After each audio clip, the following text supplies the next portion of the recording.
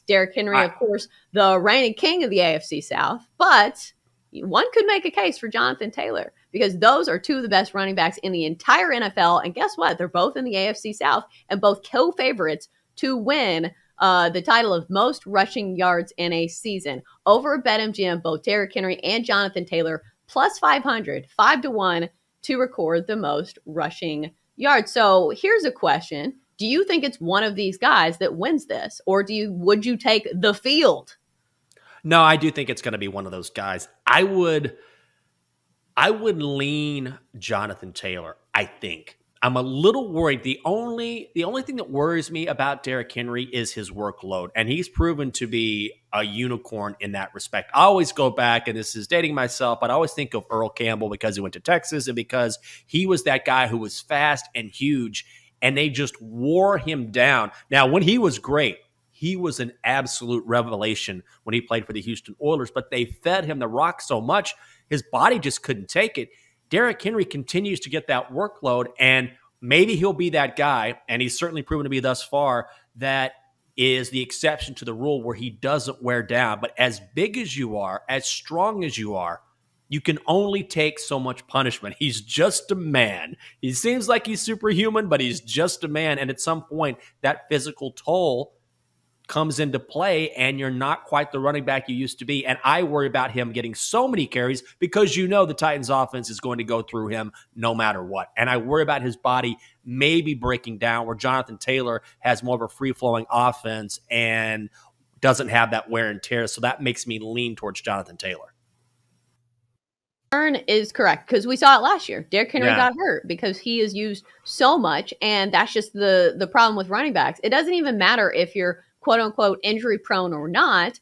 Eventually, some of this is going to catch up to you. But looking at Derrick Henry, I think that he should be a short favorite over Jonathan Taylor if this was a head-to-head bet, just because the opportunity is going to be there. The Titans, to a fault, love running the football. Even when Derrick Henry was not in the lineup, they continued to have the run game as the focal point of their offense under Mike Vrabel. Mike Vrabel loves running the football. So I'm wondering how much stock they're going to give to the pass game with Ryan Tannehill because, people keep poo-pooing Ryan Tannehill after that terrible playoff game, which is deserved. But still, during the regular season, he's been a good quarterback. He has been a 9-day difference for Tennessee from their last quarterback of Marcus Mariota. Yep. So I do think it's a viable passing attack, but still, they're so committed to the run that I think it's going to be Derrick Henry who wins this award. But here's a strategy. You could put money on both of these guys to hit the most rushing yards in the NFL and still come out with a profit, correct? A great idea, because I really do believe it's going to be one of these guys. They're just too good, and I think that's a fantastic strategy, even though I lean Taylor, because either one of them could win it, and I just think that the rest of the field is not far and away below these guys, but I do think it's these two guys and then sort of everyone else. So I think that's a great strategy if you want to play it. If you look at the rushing leaders last season, it was Jonathan Taylor way out in the lead with 1,800 yards of rushing. Nick Chubb, Joe Mixon, Najee Harris, Dalvin Cook, and Antonio Gibson were among the top rushers in the NFL last season. So maybe Nick Chubb deserves some credit here because he's going to be in an offense that we don't know what we're going to expect from the Browns. We don't even know who's going to be the starting quarterback for the Browns. So maybe that's worth a shot. It depends on the odds, but I do think it's going to be one of Derrick Henry or Jonathan Taylor, barring some injuries. This is the Daily Tip presented by BetMGM. I'm Chelsa Messenger. He's Michael Jenkins. Coming up in 10 minutes on the show, Take Your Pick is back. And we've got some tough bets for you and us to choose from. So we'll be looking forward to that. But shifting our focus back to the AFC South and some of these individual bets where maybe a player from the AFC South can win it, looking at comeback player of the year. Once again, Derrick Henry towards the top of the leaderboard at plus 350. And this is the one award where I think likability makes a difference. And who is more likable than Derrick Henry? And I think sometimes the problem is he doesn't get enough press because he is a quiet guy and because he's not constantly beating his chest or doing these fancy touchdown celebrations. But I think you do factor this into the award. And so it's going to be Jameis Winston that's contending for this title. And I will say a quarterback has won this award each of the last 4 seasons. So maybe Jameis has the upper hand there. But for comeback player of the year, do you think between Derrick Henry and Jameis Winston, is there somebody you like? I like Derrick Henry. He would be my pick here, even at plus 350. I still think those are good odds because you make an exceptional point about him being likable. We want him to do well. He's great for the league.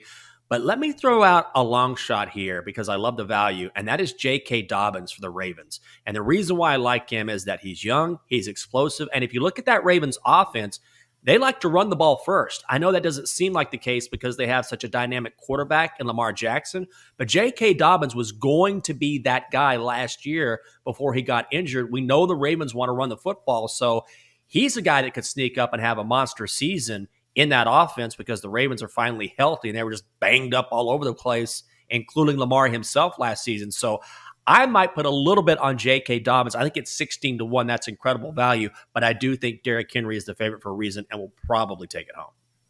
I wouldn't be surprised if it was Christian McCaffrey. Speaking of running backs, Yeah. we talk about likable guys. We talk about guys coming off a major injury. Christian McCaffrey is a top 3 player in the NFL when he's healthy, when it comes to production. This is why so many people draft him when it comes to fantasy. So I think if he can stay healthy, he is not going to be 80% of the offense that we used to see him with the Panthers because that's just unsustainable. And that's why he can't stay healthy because he's involved on every single play, but still a very dynamic player, not just a running back, somebody who can come out of the backfield and catch passes and extremely athletic. So I think Christian McCaffrey, 9-1, also worth a sprinkle as well. Some other players on this list that are kind of intriguing. The fact that Deshaun Watson's 16-1 to win this award, who the hell is voting for him? If likability is even an inkling of a factor for this award, I don't think Deshaun Watson sniffs this award.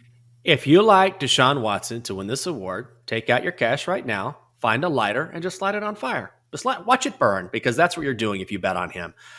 That is a terrible, terrible bet. We don't even know if he's going to play this season. And if you read the reports, the thought is he might not just miss 6 games. He might miss the whole season, though I wonder, here's the thing. If you bet on Deshaun Watson, you better be hoping that he misses the whole season because then maybe your bet would be voided. I'm not quite sure how that would work. But then if he gets a 6-game suspension, he would still play. Your bet is in play, and all of a sudden you wasted your money. It's just stay away from him. I think another interesting one, Mitch Trubisky, 16-1 or 14-1, I should say. If he, number 1, starts for the Steelers, if he, number 2, does well for the Steelers and can win some games, we've said it, quarterbacks get the upper hand in this award, but I'm not ready to trust Mitch Trubisky.